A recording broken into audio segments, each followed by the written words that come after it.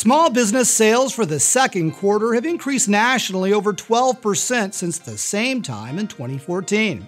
In fact, numbers have not been this high since 2009. Jacksonville, Florida has experienced the same increase.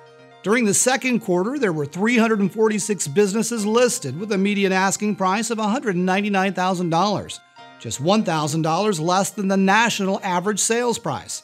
Now, this is a noted increase from 2014's median sales price of $149,900. Kimberly Deas of Murphy Business sees many business owners considering selling while buyers are hungry and expects this trend to continue. Now is a good time to sell your small business.